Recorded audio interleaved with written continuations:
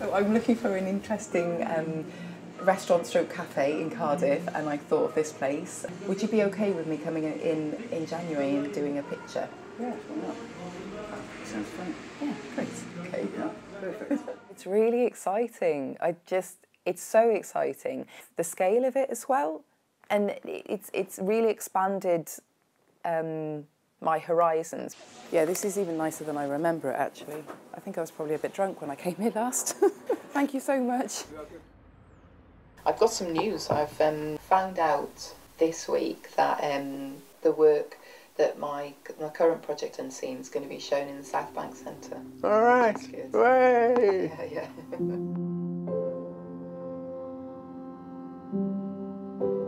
It was an experience watching you grow up. Doing all the physics and chemistry involved with photography, and I struggled with that at first. You didn't struggle, you were awful. No, I was just immensely proud of you.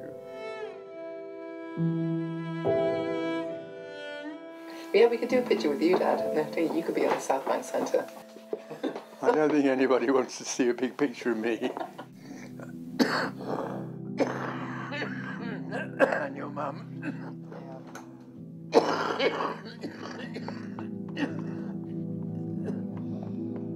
Yeah, right.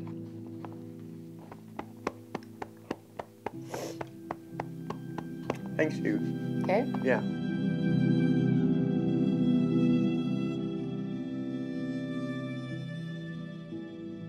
My first project, I didn't ever imagine putting photographs of myself on exhibition. Absolutely not.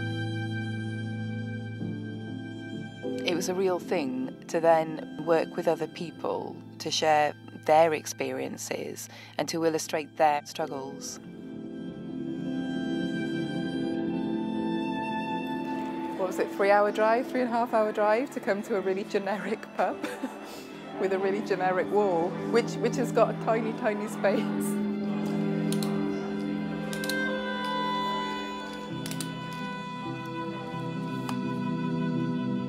trying to think how it would look. Would the gender be? Obviously, like, I have a stammer, and then people kind of don't know that having a stammer can also cause like things like social anxiety. It's really looking at what's happening in the internal views of like someone who has social anxiety. It can be quite overwhelming.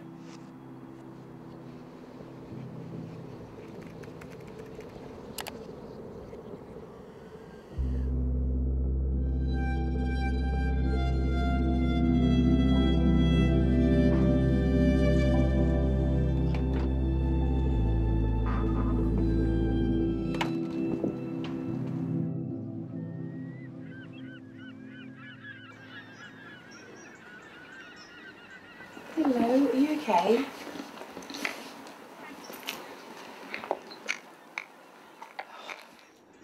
Yeah.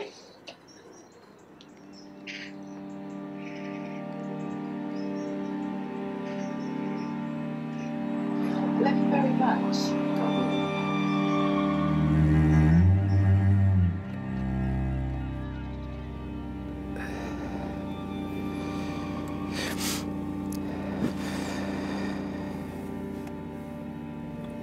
It's like with my mum, you kind of think, yeah, well, this will happen and then this will happen.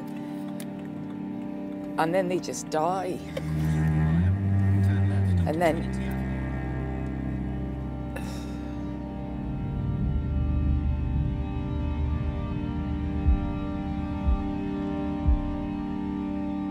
I just found out one of my closest friends has died. So it's, yeah, it's just been a bit... I'm so sorry.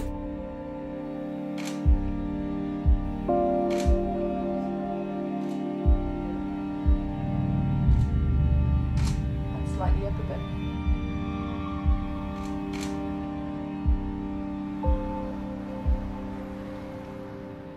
I suppose that's the kind of benefit of doing stuff that's related to sort of mental well-being and you know, being open about your feelings. It's the kind of work that you can turn up and rock up and be like, hey, do you know what? Just found out one of my best friends has died, so I'm not, you know.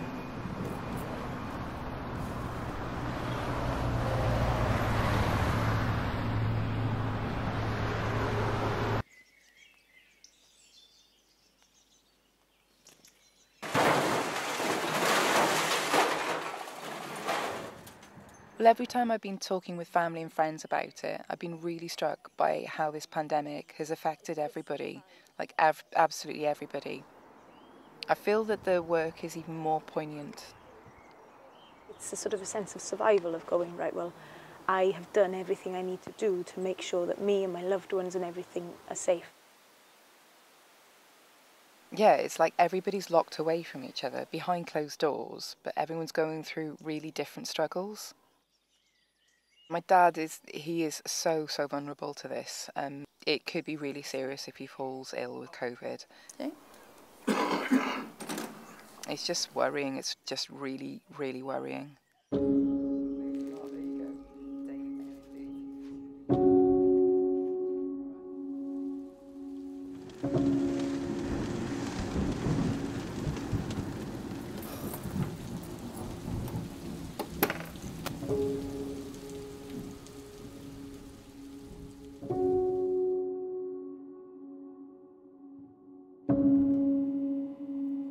He's been confined to the bed a lot more than he ever was. I'm really grateful that as a family, me and my brothers have really pulled together caring for him. But the reality is the bad days are getting more frequent now.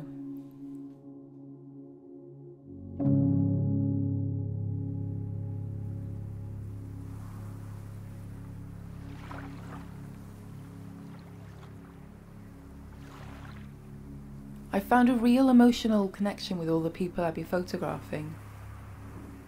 I connected really strongly with Abby and with Jade over grief and loss. I'd never lost anyone significant in my life before my mum died, and it's something I'm still dealing with now. And you're feeling vulnerable and you're feeling frightened. Mm-hmm. Of course, the project's not just about grief. There were so many other unseen struggles.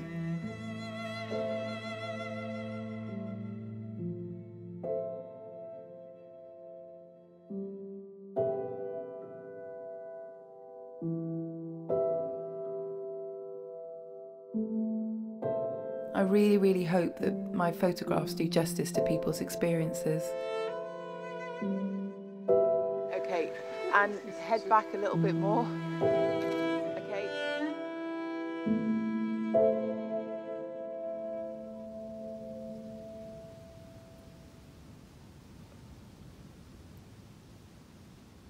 How are you feeling? You're going to pull yourself up? Yeah. Okay, 1, 2, 3. Up, up, up, up, up, up. Keep going, keep going, keep going. Keep going. Up, up, up, further, further, further. That's it. Okay. I'm going to check at this point. Do you need to go to the toilet or anything? So, right, take your feet off. That's it.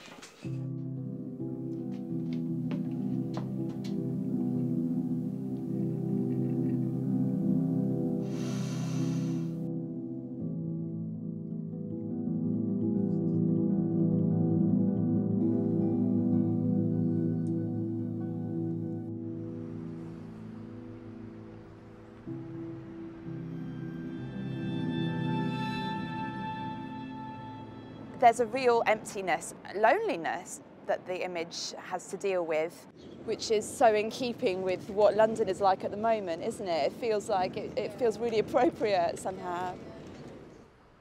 A person leaning into the parts of themselves that they're not that comfortable with, but also seeing someone who's quite at peace with doing so now. Yeah, I think I am a carer. That side of me has definitely come out in this project. I do think there's a lot to be said for when you've gone through difficult times yourself, it does increase your ability to empathise. Certainly experiences that I've had makes me a lot more empathetic and a lot more caring for other people's struggles because I've struggled myself.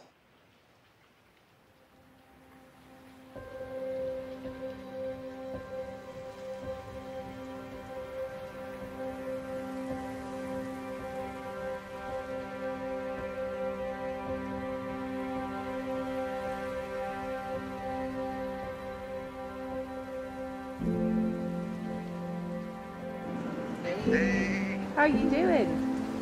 I'm doing all right. Good, good, good. Guess where I am, Dad? Where are you? I'm in London. I'm at the South Bank Centre. Wow. Do you want to see the pictures? Yeah, I do. 'Cause Okay. I've seen it.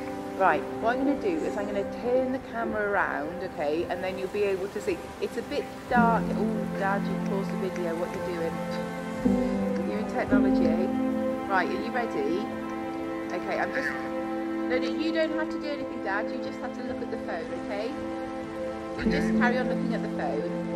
Right. Yeah. Can you see some stars? Yeah. Okay, right. Yeah. I can see that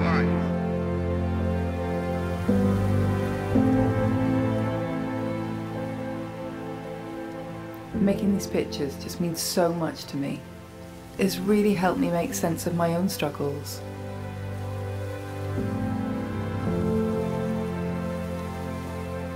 It's really helped me pull through.